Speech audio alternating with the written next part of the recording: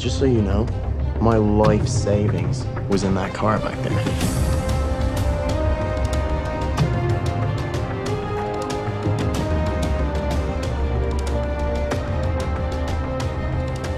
Welcome back, Autobots, Decepticons, and everything in between to Tales of Production, the series where I take a look at the production of the various Transformers movies and tell you some interesting stories that went down. Today's is going to cover the biggest red herring in all of Bayformers, that being the 2013 Chevy Sonic RS rally car that appeared in Transformers Age of Extinction. Now, for those of you who may not remember, during Age of Extinction's production, us fans for the longest time thought that the Sonic RS would end up being a new character that would join the Autobot cast. And when the film finally came out, at first we all thought for certain that the rally car was indeed a Transformer, since when it made its first appearance on screen, no driver was present. However, this illusion would be shattered after the rally car smacked a Cemetery Wind soldier square in the face, since as soon as it landed, a person was seen in the driver's seat. And shortly after, we would learn that the driver of the Sonic RS was Shane Dyson, the boyfriend of Tessa Yeager. After this reveal, the hopes of those who still thought the car could still end up being a Transformer would be crushed, since it would later be destroyed by Lockdown after he threw his grenade at the humans. But despite all this, the final nail in the coffin to confirm that the Sonic RS was never meant to be a Transformer was when Shane said this. And just so you know, my life savings was in that car back there. Though we know for a fact now that the Sonic RS was never meant to be a Transformer, the timeline of events from June 12, 2013, which was the day director Michael Bay posted a mysterious image of the Sonic RS on his official website, to June 27, 2014, which is when the film officially came out and where we all learned that the RS was not a Transformer, had some serious speculatory ups and downs. Us fans got evidence to support the Sonic RS being a Transformer, just to later get evidence countering what we believed. And this cycle of evidence and counter-evidence just continued all the way up to the film's release. So without further ado, allow me to take you guys to the year of 2013, and to put you into the minds of us Transformers fans of the day we got this image reveal. The date was June 12, 2013. Michael Bay's official website was updated with an image of a Chevy Sonic RS that was modified to be a rally car. The image spread like wildfire to several fan sites where fans were quick to jump on the idea that this would be a new character. Some speculated that the royal purple logo had a deeper meaning, from it either referring to the color of the Decepticon badge, to even referring to Galvatron. While fans speculated if the rally car was an Autobot or a Decepticon, there were those who were skeptical if it even was a Transformer at all, calling back to a October 16, 2012 spoiler TV rumor, where allegedly Transformers 4 would have two new leads, a female lead that would be a high school senior, and a male lead that would be a Texas race car driver. However, the skeptics would fall on deaf ears because ever since May 28, 2013, Age of Extinction's marketing campaign was on absolute fire. Every day between the 28th to the 31st saw new image reveals of the vehicles that would star in the film. It all started on the 28th with images of a black Bugatti Veyron and a green Corvette Stingray. The 29th showed fans their first look at Optimus Prime's brand spanking new vehicle mode. The 30th showed off Bumblebee's new Camaro alt mode, which was now surprisingly mostly black. And lastly, on the final day of May, Michael Bay would show off a big green Oshkosh military vehicle, saying that it was going to be Autobot Hound. June 7th, 2013 would have another mysterious vehicle reveal. This time it was a 2013 Lamborghini Aventador, and upon its reveal most fans speculated that it would be the Cybertronian bounty hunter Lockdown.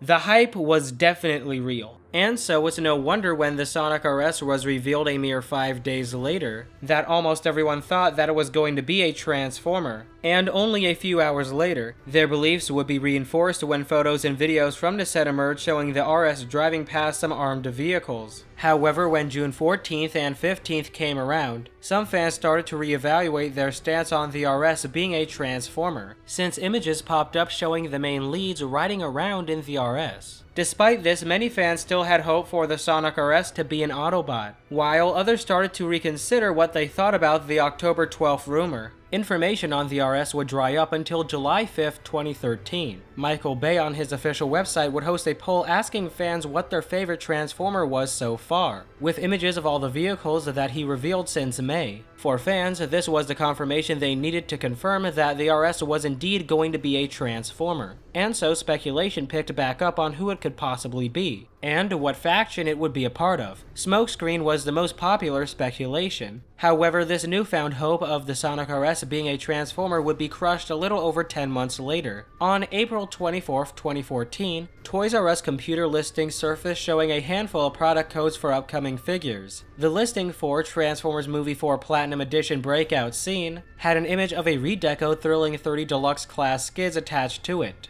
Upon its reveal, fans were able to point out that the skids was recolored to look like the Chevy Sonic. At this point, many fans lost all hope that the Sonic would end up being a Transformer, with most of them correctly speculating that this figure was just a case of Hasbro taking a vehicle that starred in the film and making a Transformer out of it. Just like they did with Landmine from the 2007 toy line, Brimstone from the Revenge of the Fallen toy line, and Roller from the Dark of the Moon toy line, just to name a few. Despite this, some fans would still try to hold on to hope by speculating that this image was just merely a placeholder, but the general consensus among fans was that the RS would not be a Transformer. However, this consensus would start to change just 6 days later. On April 30th, 2014, Chevy dropped their promotional ad for Age of Extinction. The focus of the ad was to show off the Chevrolet vehicles in all their glory. Among them, of course, was the Sonic RS. The famous Transformers fan site TFW 2005 would report on this news and leave a cryptic message for fans saying, "This video was quality enough to notice certain things that were previously hard to see. For example, take a very good look at the Chevrolet Sonic RS. We won't say any more. Enjoy."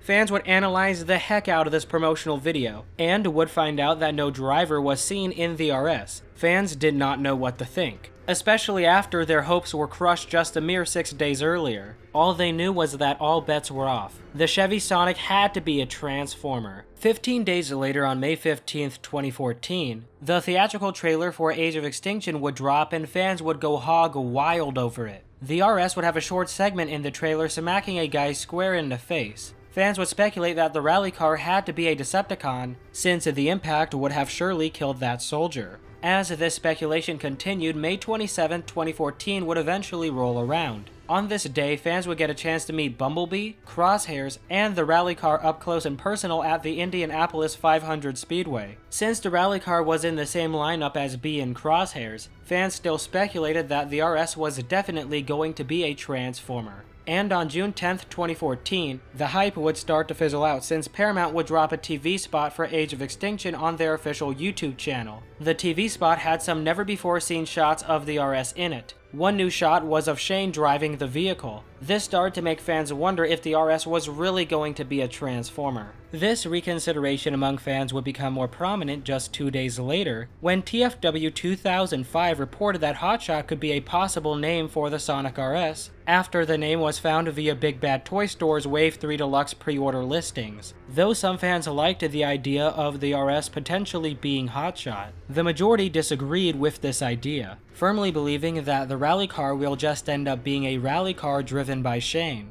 And unfortunately, their beliefs would be proven just 1 week later. On June 19th, 2014, the Meet Shane featurette would drop. In it, actor Jack Rayner would talk about who Shane is and what he stands for. In the interview, he would explain how his character is a race car driver who wants to make it big. And throughout the interview, he is seen driving the Sonic, with it even being in the background of his interview. This destroyed any and all hope for the RS being a Transformer. And 3 days later, on June 21st, 2014, official product reveals were shown to the public where fans learned that the Chevy Sonic RS was getting 2 brand new figures, in addition to being designated as Rollbar. Despite how exciting these reveals were, it didn't bring back any hope for those who thought the RS would be a Transformer, and further cemented that Rollbar would just be a toy-only character. 6 days later, on June 27, 2014, the film finally dropped. And just like everyone expected, the Sonic RS was just a rally car and not a Transformer. Now, though the Sonic RS was not a Transformer, this wouldn't stop Hasbro from making a few figures out of it. The first of which was part of the Platinum Edition Breakout Battle box set.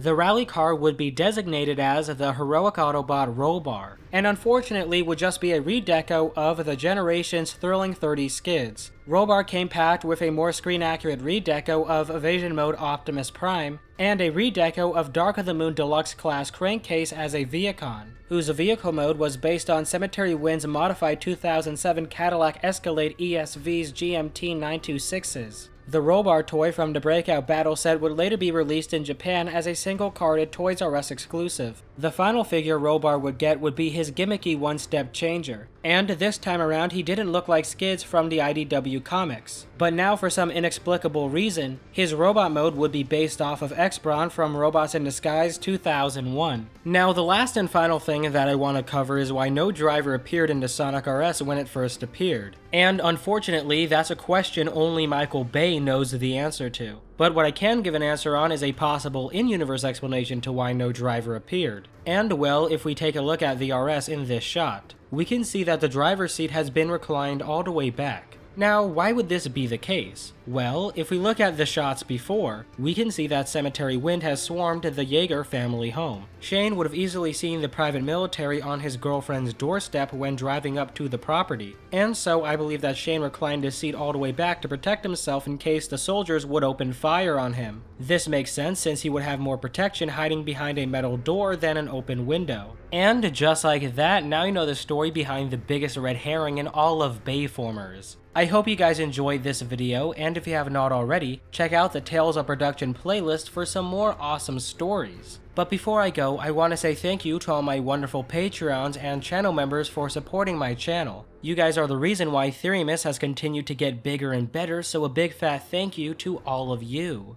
And as always, if you enjoyed the video, please consider giving a like rating or hitting that subscribe button below. And with that said, hit that outro.